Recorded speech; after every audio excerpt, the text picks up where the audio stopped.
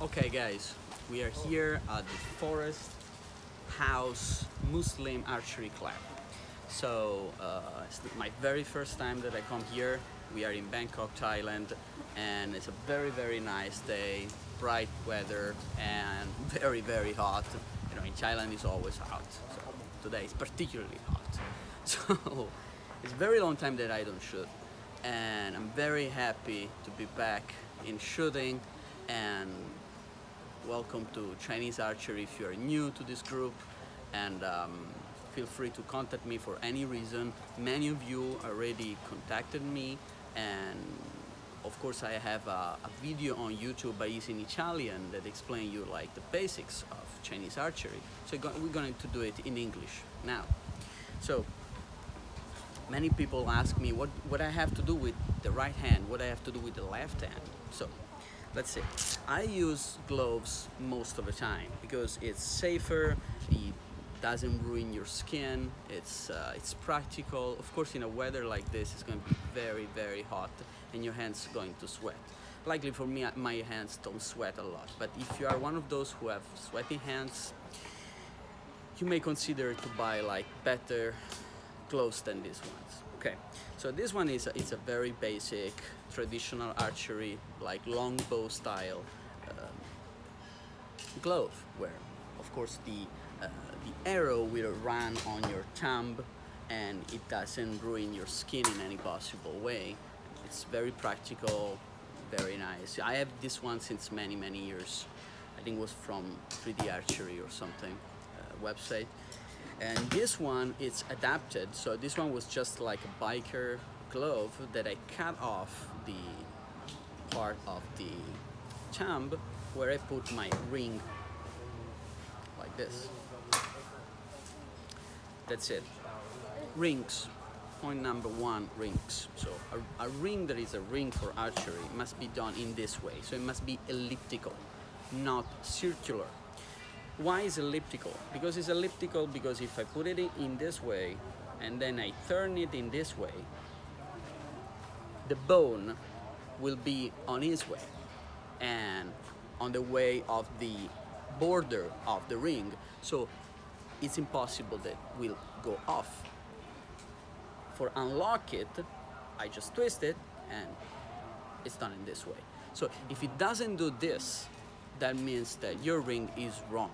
And it took me many years for find the right ring, and this one was hand forged by myself.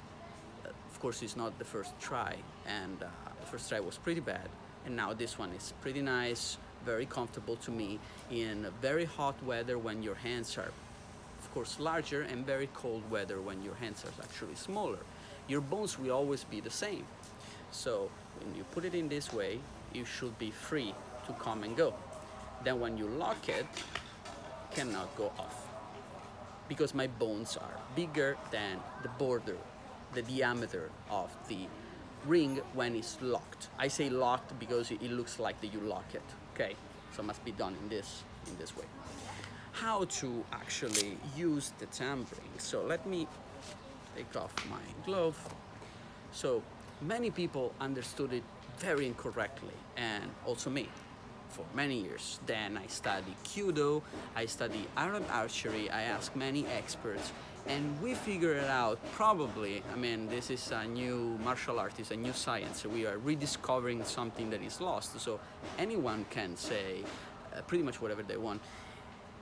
This is my opinion. Feel free to put your comments below or say I was wrong, this one is better, this one is not better, but this is my experience. So if you see Judo glove, they can't bend the thumb. So the thumb is actually solid, it's like a solid structure. They can only go against the hand, against the index finger in this way. So it's like when you are pinching someone, okay, like, hey, this. Okay, many Judo masters, a sensei, explaining that you have to actually pinch the string, almost not touching the string, only pinching the string, and then you snap it. With this one, You put it here, you lock it. You put the base of the ring on the middle finger. Here, this spot of the middle finger. Then you don't bend the thumb. Okay, many people think it's like that you close it and then you pull it and then you release it. That's completely wrong. The arrow, so put it in this way. The string will wobbling in this way if you just do this. Okay, even if you do this, it's even worse actually, because you also twist it, so it will go in this way, in this way. It's terrible. So, and that's why many people say, oh, it seems not very precise kind of archery, because we actually don't know how it was practiced and how it was taught. We think we know, but we don't. Probably was extremely precise. It certainly was extremely precise. So we put it in this way, thumb down, actually bend, and the other one, the index finger, close. Okay, so it's a kind of praying mantis, if you have practiced Kung Fu before, kind of stance of the hand, okay, this way. In order for lock it, this one is not enough, so you will probably be able to pull a 25-pound bow, but you won't be able to pull a 40-pound bow or 50-pound bow or even 100-pound bow, okay. So you will need to close it in this way, and with this side of the hand to twist it.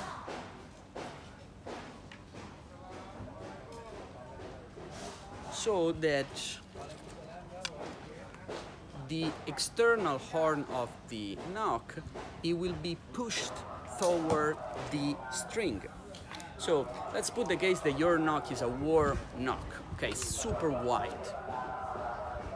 No problem, because you will be able to put it here, then it's not stable, you will go up and down, it will go off, but doing like this, you lock it, so you will have this effect. Okay, you will push the arrow on the bow. If you leave it free, the arrow will go in this way, or will fall down. It's normal. But if you do it correctly, you just push it in, and then you, with this method, you just clip it and twist it. So it's always there. You can do where you want. It's always here, because it will always go on the bow. Okay. Now, what does this hand? Why does some kind of twist? Why this, why that? Okay. So, same method that you will use for handle a handgun. It's exactly the same.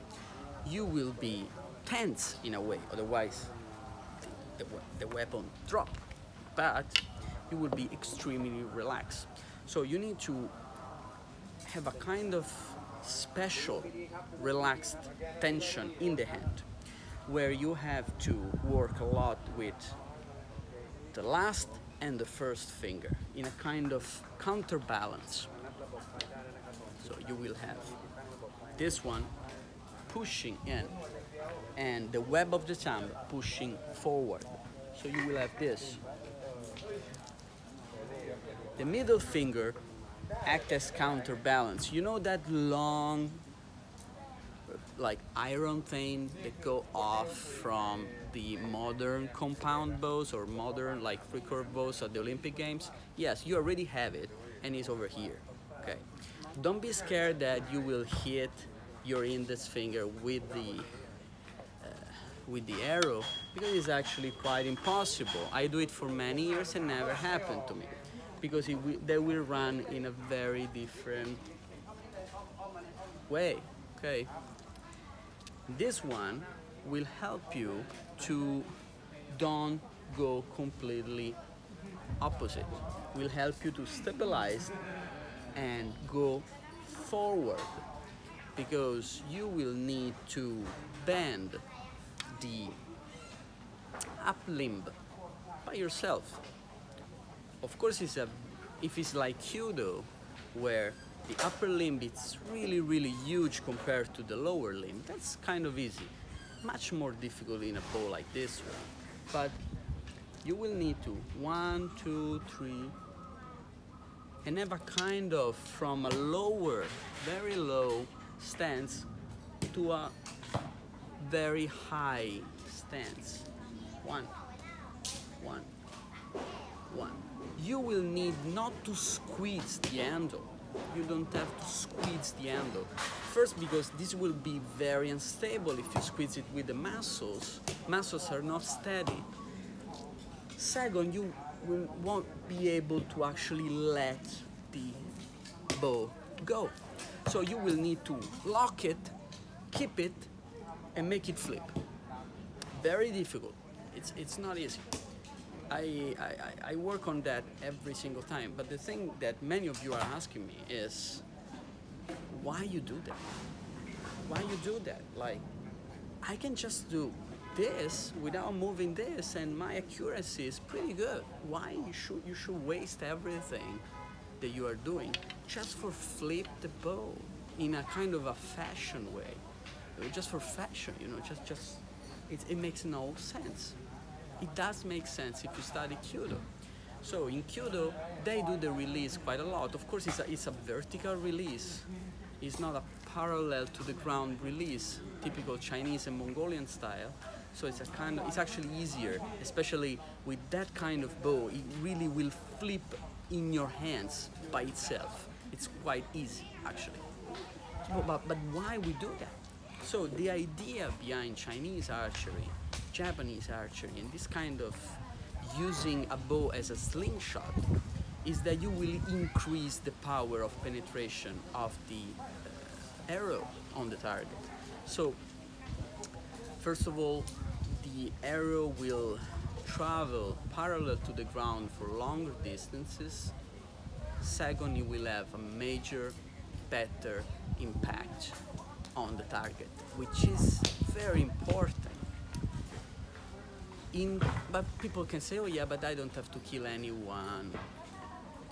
If I have to play, that doesn't really matter. Yeah, it's true, it doesn't really matter. We don't have to kill anyone, especially someone with an armor. We don't really need. It's a stupid thing to train. It doesn't make any sense.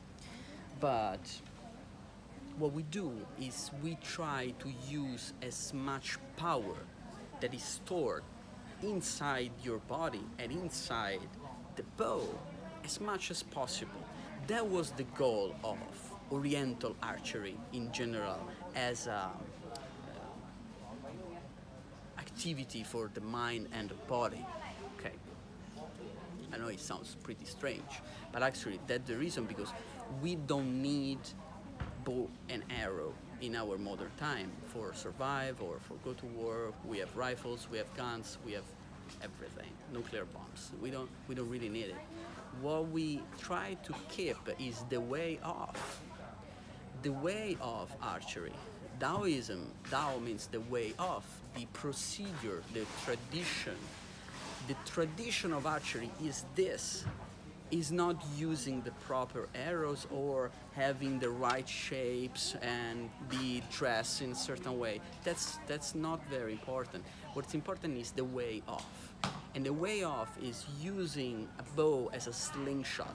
So I just use the bow and I use my body in order to draw the bow as much as possible, and when he is finished to boom, it goes by itself. And the moment it goes by itself for you for the first time that you actually achieve it, it's an amazing sensation. It will just go inside your body, a kind of happiness, because you were able to use and not use a tool. That's very difficult to achieve with a sword, or it's very, very difficult to achieve with another kind of weapon, but with a bow, because a bow is a weapon that has a function. So it really needs you, because it's not a weapon per se. I cannot throw the bow, I cannot use the bow in this way, okay? So I need to actually use the bow foresee this function. And that makes lots of difference. For a person like me who have used swords, who have used axes, whatever, spears, for 30 years. Because when I approach the bow, I say, wow, bow needs me. But at the same time, it doesn't. Because once you use the entire bow and then ploop, you feel the end of the movement that will go inside you. Okay, so we say many things that every single thing that I say, it requires at least some months of explanation, so practical explanation. What can I say? Of course, the posture is very important. How you put your hips, how you put your shoulders, your elbows, your neck. Okay, posture is very important. I saw people on YouTube trying to shoot like this. Okay, that's, of course, you won't be able to flick, I don't know how to say, to use properly the bow in Chinese archery if you don't have the proper posture, as well, and if you are not coordinated, as well if you are not relaxed, if you're very stiff. So that's why Japanese Kyudo traditional method don't really require the bow for the first 3 years. Why? People say, oh, because Japanese are very strict. Japanese are like soldiers. That no. It's not about that. It's that because you need that kind of discipline in order for achieve a state of the body that is a basic requirement of archery. You won't be able to achieve it with the bow in the hands, because with the bow in the hands, you will care only to do what you're doing and to focus on the actual object that you are holding in your hands. But now you have to focus first on your body. So you will have your posture. 1, 2, 3. Then you will have static postures. 1, 2, 3, 4. How you use your back, how you use your spine. You will need to pull up, open. It's like opening a door. See how I go inside the position with all of myself, to push the shoulders down, to push the elbows down, so everything becomes very heavy. Every intersection of my body becomes really heavy, and the muscles very relaxed. But at the same time, I'm using my tendons. So tendons, I push here, I push here, I push down, I push forward. 1. I'm very stable because I'm on my bones, on my body structure. I don't rely on my muscles. If I rely on my muscles, I will tremble, and that's not good for archery. I need to be very stable. I need to be fast but stable. 1, 2. 1, I open with my breathing technique. From here it goes here, from here it goes here, and then go down.